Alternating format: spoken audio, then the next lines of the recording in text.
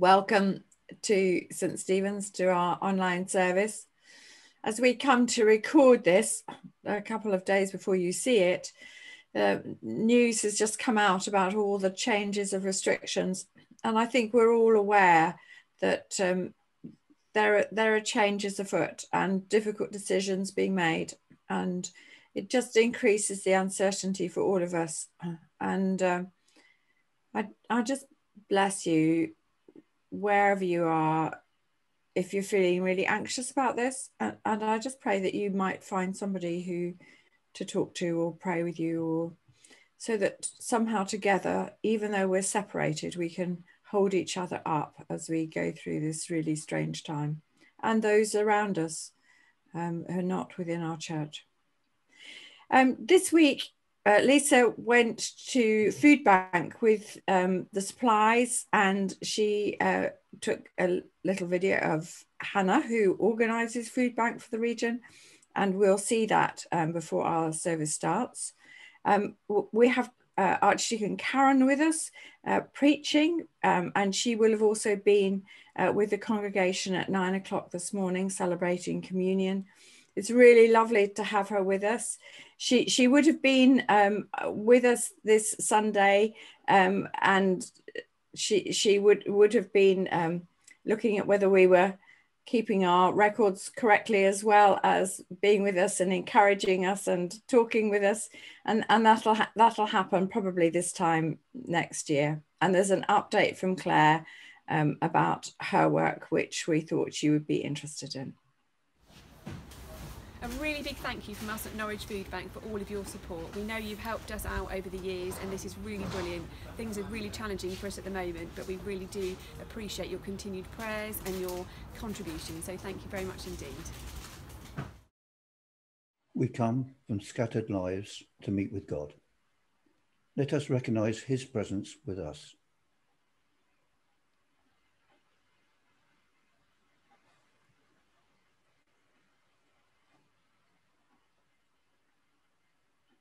As God's people, we have gathered. Let us worship Him together.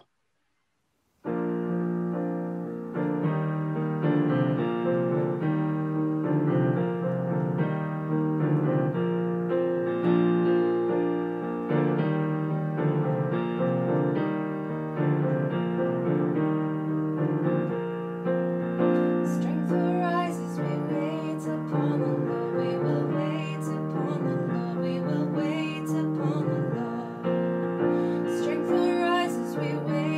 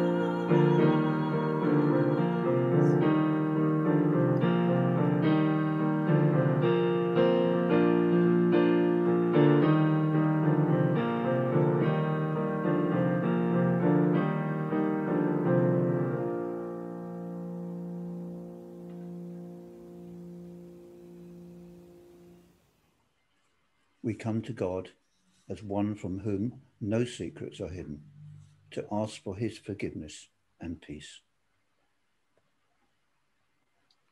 Most merciful God, Father of our Lord Jesus Christ, we confess that we have sinned in thought, word, and deed. We have not loved you with our whole heart. We have not loved our neighbours as ourselves. In your mercy, forgive what we have been. Help us to amend what we are and direct what we shall be, that we may do justly, love mercy, and walk humbly with you, our God. Amen. May the God of love and power forgive us and free us from our sins, heal and strengthen us by his Spirit, and raise us to new life in Christ our Lord. Amen. Hey, just a really quick update to thank God for everything he's doing with the community work and the little projects that he's allowed me to be involved in people's lives. A Lithuanian man got his passport. Praise God, after lots of, years in fact of not having one. A young gentleman who has been in and out of prison and struggling a little bit with addiction to drugs over the years has abstained now for several months and just moved into his own room in supported accommodation. I've been doing a little bit of gardening this week, and that's just to help support a lady who's getting back on her feet. She's got a history of homelessness and complex mental health, so we're just helping her get her garden because it's just got massively overgrown.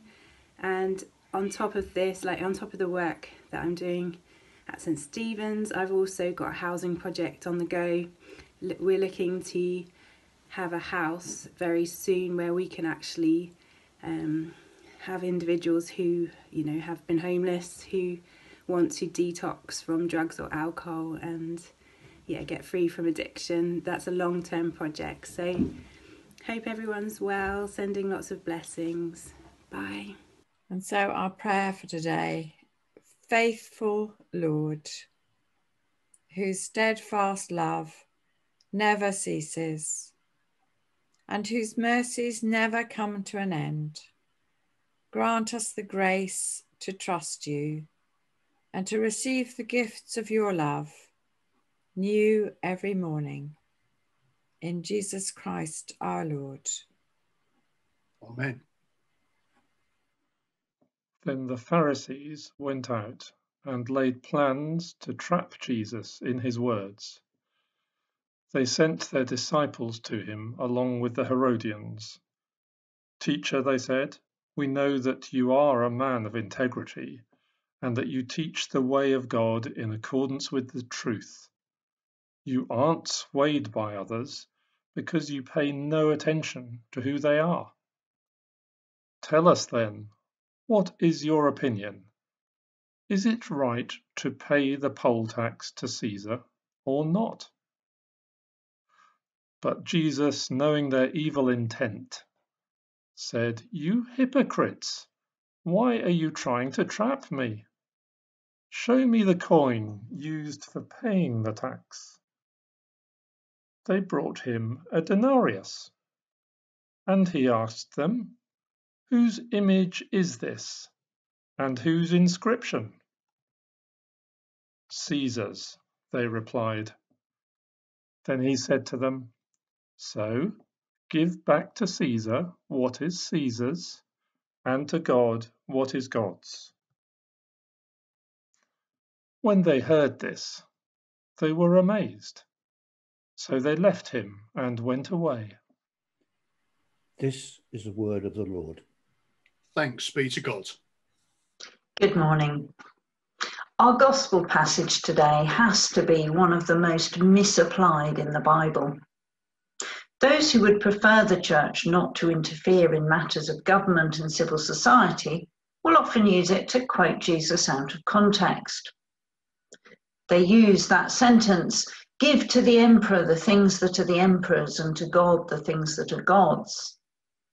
They use it to claim that this means religion is a private preference and has nothing at all to do with the way we run the country, operate our businesses, or interact with our physical environment. By all means, go to church for an hour on Sundays, but don't let it interfere with whatever else you do. Really? Is that what Jesus meant? I don't think so. At this point in Matthew's Gospel, Jesus is up to his neck in political interference. The temple was a highly public and symbolic place in which Jesus had challenged the commercial model in operation, the exploitation of the poor, the culture of deference and entitlement that kept in power those with money or status.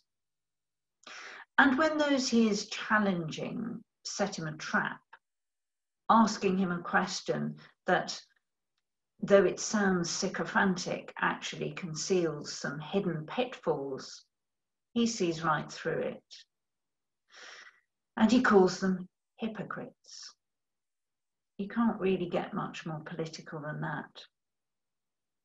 The question assumed that a choice had to be made between God and the emperor, and that whether or not you paid taxes signified the choice you had made. If you paid taxes, you were acknowledging the emperor and by implication rejecting God. If you didn't, you were choosing God over the emperor, but risking your life. Jesus rejected that framing of the question. Instead, he takes a coin and exposes just how trivial it is. A little piece of metal with a picture of a human being on it. What power does that have against God? In his pronouncement, give to the emperor the things that are the emperor's, it's as if he's saying, this tiny token, this is nothing compared with the abundant riches of God. Get your priorities right. See the bigger picture. Where is your heart? Is that God's or the emperor's? If we give our heart to God, then God's love invades and empowers every aspect of our lives. It flows out in our relationships, our decisions, and our attitudes to work and money. Some things we may have no control over. If the law tells us to pay taxes, we pay taxes. But that doesn't inhibit us from asking questions about the funding, the priorities that are funded by those taxes, or seeking to use our voices and our votes to continue that outflow of God's love into all areas of our common life. I think Jesus' response serves also as a warning against single-issue politics or single-issue religion. The Pharisees presented the question of taxes as the touchstone for determining whether a person was on God's side or not. What issues might we do that with today? You might think of abortion law, same-sex marriage, immigration, human rights, environment. Even mask wearing in some circles is controversial, with people accusing each other of failing to trust in God or failing to love their neighbours. And on each of these issues, we may come to different conclusions. But the deepest question is, who does your heart belong to? Do you take these questions to Jesus in a spirit of openness, humility, and service? If so, then let's learn to respect and remain in fellowship with others who do the same, even though they might reach different conclusions. Together, let us gather at the feet of our Lord and Saviour receiving his love and seeking to share that wherever we can. And so we have a time to reflect on what Karen has said to us. Megan will be singing, God, I look to you. I won't be overwhelmed.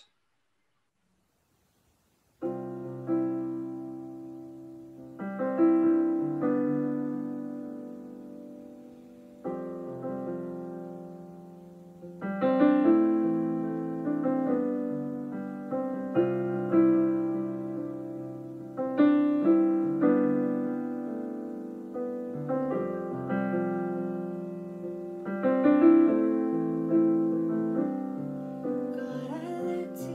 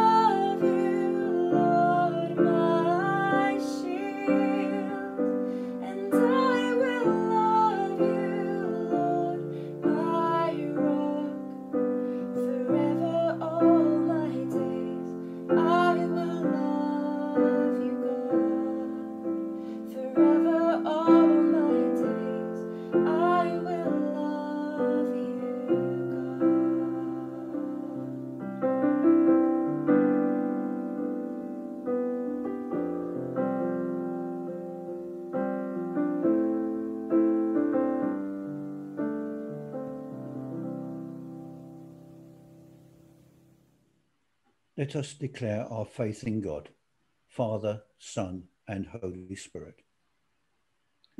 We believe in God the Father, from whom every family in heaven and on earth is named. We believe in God the Son, who lives in our hearts through faith and fills us with his love. We believe in God the Holy Spirit, who strengthens us with power from on high. We believe in one God, Father, Son, and Holy Spirit. Amen.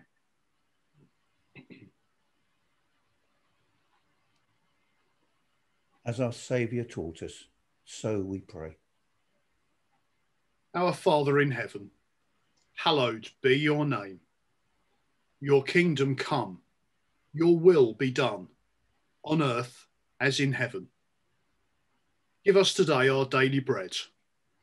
Forgive us our sins as we forgive those who sin against us. Lead us not into temptation, but deliver us from evil. For the kingdom, the power, and the glory are yours, now and forever. Amen. Father God, as we pray, open our ears so that we may listen to you. Open our hearts so that we may receive your love and compassion, and help us to show love to all around us. Lord, we pray for the church around the world. We thank you that we're continually seeing people learn about you and choosing to follow you. Protect and be with those who are being persecuted for their faith. Lord, in your mercy, hear our prayer. Creator God, thank you for your amazing creation. Help us look beyond our needs and to the needs of the world around us. Show us what we can do to protect your creation and fight climate change. Lord, in your mercy, hear our prayer. Mother God, we pray for everyone who is being affected by COVID-19. We pray for wisdom for our leaders, strength for our frontline and key workers, and comfort for those who are isolated or have lost loved ones. We also thank you for the fellowship that has risen out of this situation. Lord, in your mercy, hear our prayer. Let us take a moment to think of those who are in pain, who are sick, who are lonely, who are weary, and those who mourn. We pray for God's comfort and love to surround them.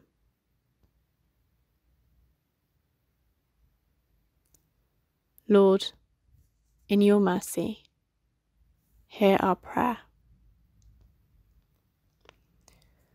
Lord, we thank you for the week we have just had. We thank you for all the good things that have happened to us, big and small. As we look to the week ahead, we pray that we take time to reflect on your word and make space to praise you in everything that we do. Thank you for your never-ending and abundant love for us. Amen. Merciful Father, accept these prayers for the sake of your Son, our Saviour, Jesus Christ. Amen. This word was sent to me a week or so ago. It's very much about our present time, and I hope that you find it really encouraging. This is what the person said. In this time, there is an opportunity to lean on God. The verse from Song of Songs, which is chapter 8, verse 5, came to mind. Who is this coming up from the wilderness, leaning on her beloved. I saw that it was said about us after this time, as we come out of this season into the next. Who is that coming out of the wilderness, leaning on her beloved? He brings good and uses every situation for our good and his glory. Then I thought of 2 verses from Hosea, chapter 2, 14 and 15. I will lead her into the wilderness and speak tenderly to her. There I will give her back her vineyards, and I will make the valley of Achor, trouble, a door of hope. This is God's promise for us, that in the wilderness, as we learn to lean on him even more, he will speak tenderly to us, give us what he has for us, and turn our troubles into hope. It's who he is, and it's what he does. And as you walk out of the wilderness, which eventually we all will do, we will be leaning on him. And people won't recognize us because we will have changed more into more of his likeness.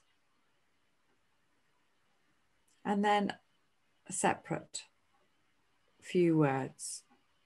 Wake up, rest in me. I give you sleep and rest. You don't need the help of other distractions to get you to sleep. Wake up from your distractions and find true rest in me. Lots to think about. We have been experimenting with showing the online service physically in church at 10 o'clock. And we can, with extra wires and gizmos, we can now do that. And we will be doing that next week. We will be limited, of course, by our physical space. So in order to socially distance, we will be limited to 40 people, which is, and after that, we will open, so at 11 o'clock, we will open the cafe for 1 hour. Payment will be by putting the right money into the churn. So we won't be opening up that part of the cafe, but it will be open to you and the public for 1 hour. And as we move from the service to being a cafe, you will then need to gather in groups of no more than 6 during that time. This will be an experiment. We just need to do all these things, keeping each other as safe as possible. But if it's possible, it will be a delight to see each other, or at least some of us will be able to see some of us in real life, and that will be a delight. The Lord bless us and watch over us. The Lord make his face to shine upon us and be gracious to us. The Lord look kindly on us and give us peace. And the blessing of God Almighty, the Father, the Son, and the Holy Spirit be among us and remain with us always. Amen. Amen. Hallelujah. Hallelujah. Hallelujah. Hallelujah. Hallelujah.